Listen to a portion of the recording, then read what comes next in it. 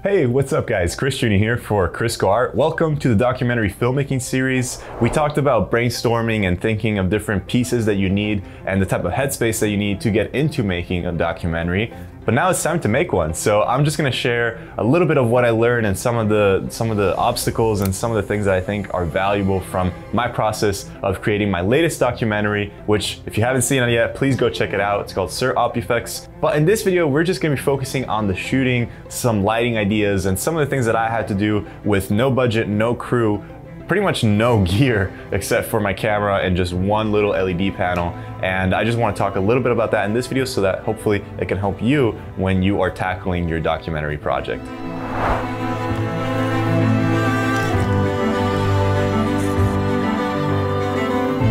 So before moving on to the rest of this video, I've been asked how I organize my projects and what I can do to sort of get lookbooks together and what tools I use for that process, that brainstorming process, and even what I use to just kind of organize all the pre-pro together. Well, you're seeing it on screen right now. I use MILANOTE and they're also today's sponsor. So I wanted to give them a huge thanks for supporting the channel, but also I genuinely wanted to recommend this to you guys because I use this now for every single project. You're seeing an example here for a upcoming short film, and I can't tell you how important it is to have all of this material in one place that, by the way, your team can also access, modify, add to. This has been a game changer because I'm a very unorganized person. So this was the perfect solution for me to visually put together some game plans for projects. It can be especially crucial for planning your documentary, brainstorming, and putting all those pieces together. And it's what I use for Kriscoart, for the channel, for the company. That is how we run everything and how we keep everyone on task. So really recommend MILANOTE. Check it out. All right, let's talk about the actual filming. So you have your questions, you kind of know how you're gonna structure this, and you're being open to what the world is gonna throw at you. So how do you actually film? How do you set up the shots? What's that process look like? That changes from filmmaker to filmmaker. So I'm just sharing what has worked with me and how I work. One of the ways that I like to shoot is, especially for documentaries, is to get familiar with the face and the environment that they're in. And I usually want to try to match up the subject. If we're talking about, you know, a person sitting down for an interview, I want to match their vibe with their environment and also with the way that I'm shooting them and the way that I'm lighting them. So in this scene, for example, we have this retired race car driver. He was a legend and he started collecting cars. Beneath his shop that he now owns, he actually has a huge garage of all these antique cars that he collects. He shared a story that was connected to a car that was there. So it made perfect sense for him to be in that space. So again, it becomes a predicting game. You need to kind of get a feel for the person and kind of get a sense of what they might say and how that might fit in the story. And you need to be very conscious about where you're placing them in, how you're placing them to camera, and so on. Now, as far as placement, what I was really paying attention for here whenever I was placing my subjects or placing my camera to my subjects was leading lines for the most part, and also what practicals I had to work with in my scene. As I mentioned already, I didn't have much lighting, so this was particularly important for me because I really needed to make sure I was really utilizing most of what the scene was already giving me, and then I could just highlight something with my tiny LED panel, which was the only light I had. And when you're framing up the subjects in this type of way, don't just keep in mind rules. You know, sometimes you can break some rules and find what shot can best represent your subjects and what they're saying in that moment. One example here is I also got a shot near the end of the interview when we're getting to the more, you know, depressing stuff. I went to a 24mm and I just went all the way back to this sort of hallway where he kept these sort of rolled up carpets and pieces of fabrics. And this almost gave this dreadful feeling of this kind of tunnel leading into darkness, which really represented his feelings of his own industry disappearing. Ormai siamo usa e getta. No, non c'è niente. Non c'è niente.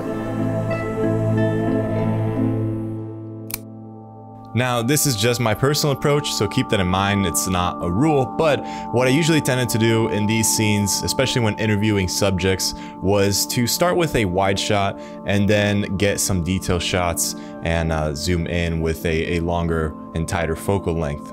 So for most of these interviews, I only had one camera, so I had to switch lenses, but I always started wide. And this is just to, you know, make the viewer feel comfortable with where they are at in the world, and also to place the subjects and to give an understanding of their environment. From there, as the conversation got deeper and, you know, maybe as soon as I noticed that there was some gaps or a little bit of breathing room, I would quickly switch lenses, which I had on hand, and I use my 70-200, and this was a very nice range to, you know, needing to pull out if I need something sort of medium, and then just zoom really in if we hit maybe a more sensitive or emotional part of the story. If that is what you choose to do, of course, that all depends on your style and what you're trying to do. But a lot of times, and you've seen this a lot in documentaries, you want to get a little bit closer. That's just because you can feel a little bit closer to the person if you are physically closer. It just becomes more intimate. So that is something that I recommend you guys really keep in mind. Aside from the questions and the lenses attached to it, lens choices, lighting choices, all of that in general is part of the story. You want to make sure that you're formulating the questions in a way that is engaging, that can lead to a long conversation. Sometimes one of the things that helps is, you know, you could be asking something and then maybe you could give an example or multiple examples. So it's like, what do you think of this? Like, do you think it's more of this thing, or maybe like that, or not so much? What are your thoughts? You know, when you formulate things that way, it's more of like you're engaging in a conversation with the person. You're not just saying, so do you think this is cool? No. Oh, okay. You got to create some form of a back and forth. And when you are having that back and forth, you need to make sure that you are capturing just their side of the audio and not your own. So make sure you're not getting any overlap. And of course, this is not the case if you are actually in the scene with the person. Maybe you want to have more of a conversation. I'm talking about more of a situation where you're behind the camera, you're prying questions out. Make sure that the audio doesn't overlap, because that can be a nightmare to fix in the editing. Keep rolling beyond the takes. Roll as much as possible, honestly, in documentaries. Of course, don't make it too overwhelming to the point that it becomes impossible to craft a story from it later in the edit, but have more breathing room than usual when it comes to cutting your camera, when it comes to even starting recording, because sometimes, you know, there's a lot of candid moments, there's a lot of stuff that happens even once the person thinks that he is done being interviewed. A lot of truth can come out in those moments, and that can be really important to capture. So when it comes to lighting, for this whole documentary, all I had was the flashlight from the iPhone 6 at the time, and one LED panel. It was from Aperture, but it's like their very first LED panel that I think they ever made, but still worked great, still did everything that I needed to do, and that's all I had. Sometimes this LED panel acted as a key light, sometimes as a backlight. I would just move it around depending on how much ambient level I had in my scene, meaning if the face was honestly readable enough to camera and it wasn't too dark by just what the practical light was giving me. And if that was the case, if I had a pretty solid exposure on the subject, I would throw that as a backlight or a way to edge them or separate them from the background. If I had some nice ambience, like was in this case of this garage over here, where we see some nice fluorescent tubes that are casting some pretty even and soft ambience from the top, then in that case, I just wanted to really bring out a stronger key for the subject's face. This is where the editing, again, can really help you out if you are dealing with these type of restrictions, because this is what the scene looked like before it being graded, and this is what the scene looked like after it was graded. So pretty drastic difference, and you can start to see that something else is going on. It's not just a color grade. So this is something that we have covered in the past multiple times. It is something that I am really focusing my mentorship program that I just launched with Industry Jump on. So this is a huge topic on its own. We can unpack it in so many different ways. So if you are interested in these relighting techniques in After Effects, I really recommend you guys check out the videos and the info cards. But this can be really powerful. Essentially, just a quick rundown of what this is a solid with colors that are present in my scene or that I've tweaked to kind of match my color palette. And in this case, I really wanted to bring out the greenish tint of the fluorescent tubes that are around this garage environment so that they can separate the subject more from the background. Because otherwise everything was kind of falling flat, didn't really like the vibe. And by creating this very simple layer of this greenish color and also decreasing a little bit of the contrast, you create something that I think feels very cinematic, that creates that separation, that depth that is very much needed, especially in a wide shot like this. I made the mistake recently, until a few years back, of traveling with so much gear. I mean, pretty much everything I'm using here, I would try to pack in a bag and take on trains, take on planes. And a lot of times you really don't need that. What happened? So the tide started to rise a little bit. This tide trapped us in? The next part, we'll be going through a cave that hopefully isn't flooded yet.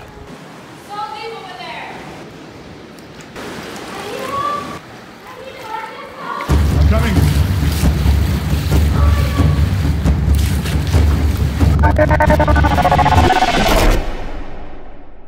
Documentary filmmakers, as run and gun filmmakers even, the gear can become a huge limitation. So you think you're adding more gear, you're buying new lights, you're buying multiple different rigs of whatever you're doing, and you think that might help and that might speed up things.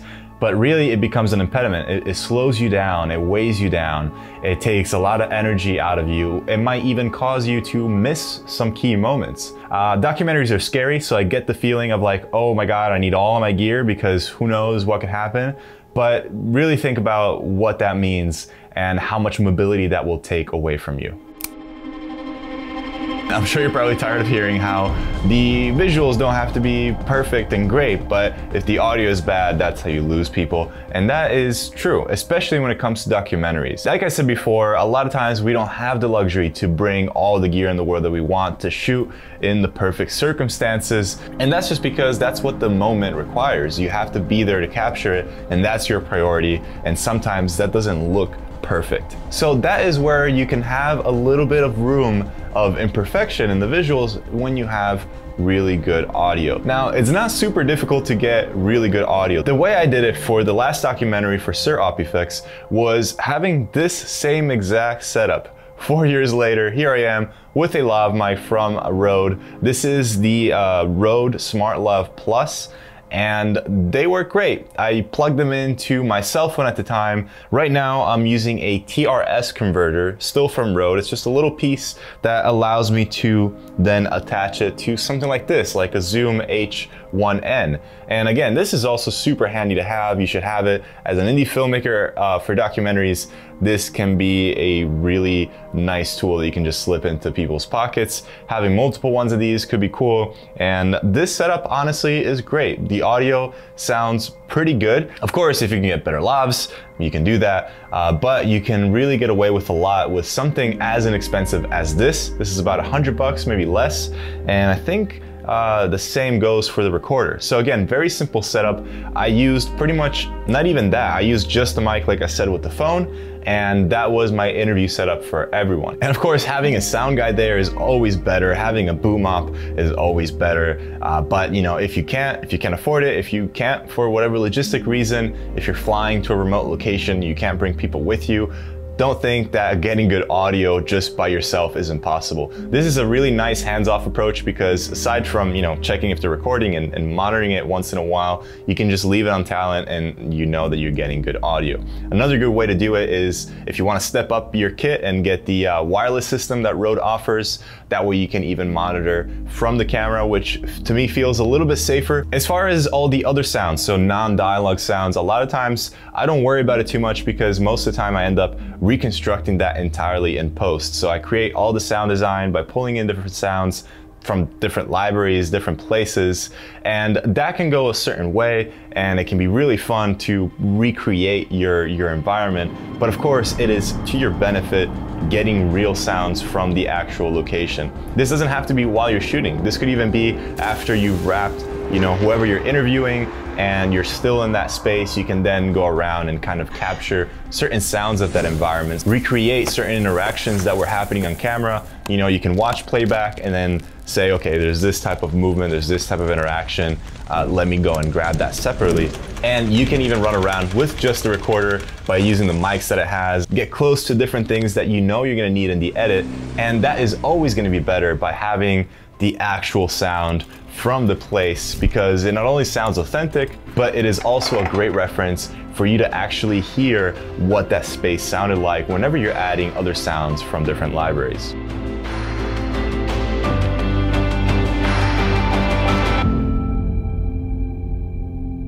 All right, I hope you found that useful and interesting. I will follow this up with one more video on editing, so definitely don't miss that out, because there's gonna be some shots where there's a few tricks where it wasn't just editing to make all of this work and to make it visually look high budget and professional, when really there was no professional crew. So we've touched upon a little bit of this in the shooting aspect, but in the next video, we're really gonna dial it into the editing and seeing what tricks you can do to elevate your documentary project. And real quick before I go, I know I've been getting some questions about how people can support the channel, and I don't really have a way to do that yet. I took down Patreon a while ago, but I did release a light effects pack. So if you're interested in VFX or just spicing up your edit with some light elements, definitely check out that pack. I'll link that also in the description down below.